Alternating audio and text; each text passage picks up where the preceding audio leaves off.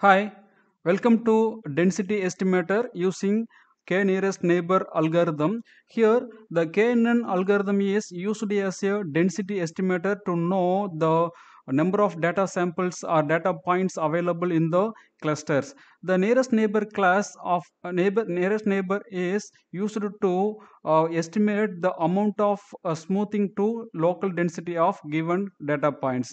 The degree of smoothing is controlled by the value k number of nearest neighbors, which is much smaller than given number of samples in the sample space. Here let us define the distance between the a and b, which is denoted by cardinality of a minus b for each data point x. It can be denoted as the distance 1 of x less than or equal to distance 2 of the data point 2. So here the distance between x1 comma x2, and this is the distance between x1 comma x3. So like that, the nearest neighbors, this is the, suppose if you take a is the data point, then this data point is close to the a, then next data point 2 is close to the a, then next data point close to the b a. So like that, we have to sort out the given distance, sort out the number of neighbors based upon the distance in ascending order. Here the d1 of x is the distance to the nearest sample to the a, and the d2 x is, x is the distance to the next nearest sample to the a. So we have to calculate like that until all the data points. If xt are the data points, then define d1 of x can be minimum distance between x minus xt, and if I is the index of the closest sample, here I is the index equal to minimum distance between the data point x minus any sample x from the given data points. Then d2 of x is the here minimum distance between the data point x to the jth data point. So here j and ith data points are different data points. That means here the samples are given in the plot. Here we are having the different class of data points, that means different clusters.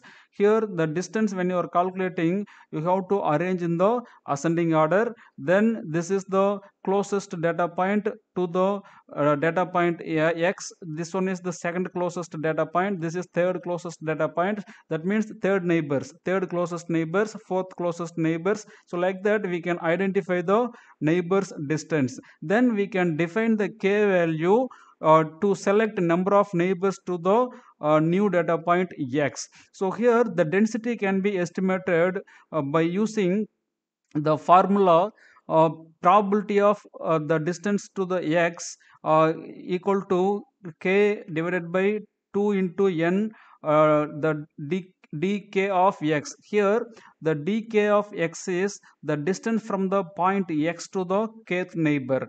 So here this is the value will define the estimation, density estimation. So here the instead of fixing this entire term, we can identify number of samples are available in the each and every bin. So here we can fix the number of neighbors instead of fixing the distance.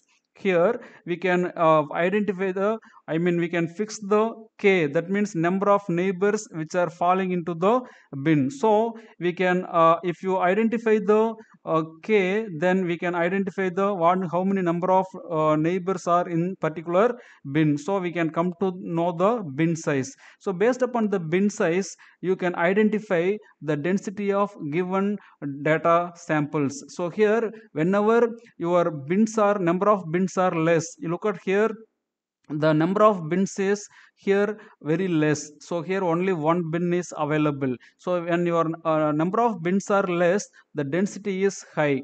Here we have taken k equal to 5. So here we have taken the high density. So here we are having 1 2 and 3 bins, so here which is having high density. And when your density is low, then your number of bins is larger. You look at that, here one bin, second bin, third bin, fourth one, so fifth one, sixth one. So when you are having the k equal to 1, number of neighbor equal to 1, your density is very low. So from this, we have to know what k is continuous or discrete. So k is not a continuous value, which is a discrete value.